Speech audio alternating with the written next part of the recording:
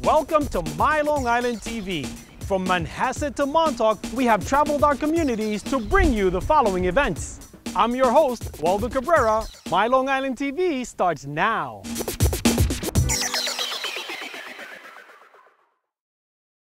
What is Christmas time to you but a time for paying bills with no money, a time for finding yourself a year older and not an hour richer?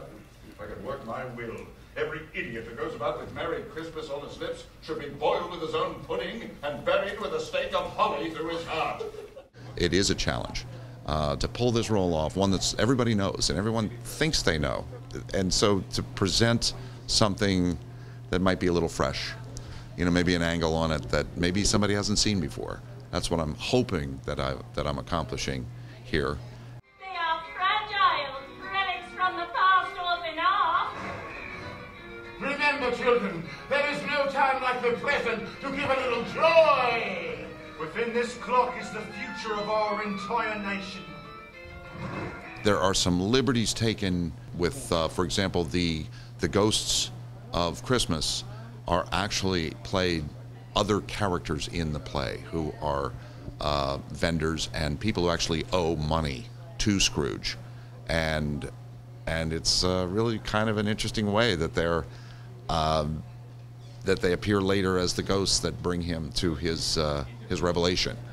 In life, I was your partner. Jacob Marley. I play Jacob Marley, his dead partner who comes to tell him he's going to be visited by three spirits. He comes from the depths of Hades, and he's sort of chained to hell. It's kind of scary in a good way, in a funny way, in a, you know, it's different, but I think it's a nice take just to see something, a different kind of Marley, as opposed to just walking in and being scary and sitting down and talking. And Business! Mankind was my business, and common welfare was my business. Charity, mercy, forbearance, and benevolence were all my business. it's Dickens. It's a family story, but it is a ghost story, but it's a light ghost story. It's not meant to scare you, it's meant to teach you a lesson. And it stays close to how Dickens wrote it, the dialogue in it. But it is a ghost story, and that kind of makes it fun. I am the ghost of Christmas past. Long past?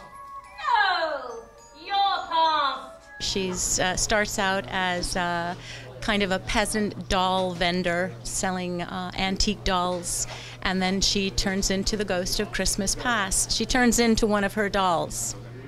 These are but the shadows of things that have been, that they are what they are. Do not blame me. I can't bear it. Take me from this place. Remove me. Take me from here. Leave me! It's still the same story. Nobody's going to come in and see a story and go, oh, this is not at all what I expected. It's still, the Charles Dickens story. This is a little darker. It has more ghosts in it with all the apparitions and everything. So it's a little, it's more eerie. The lighting is a lot darker and shafts of light. So I think it might be a little scarier maybe, in a darker sort of way. I'm ready for you, whoever you are, wherever you are.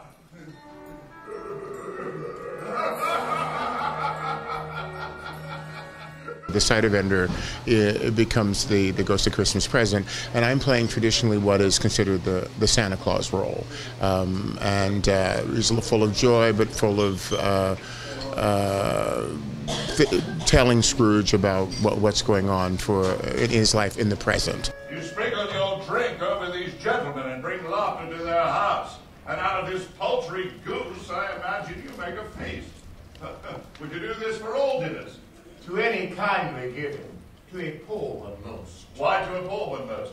Because it needs it most. We always forget what Christmas is about. We always forget about the important things about our lives.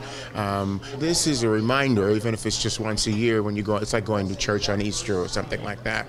You go in and you say, oh, it's about the heart, it's about the spirit, you know.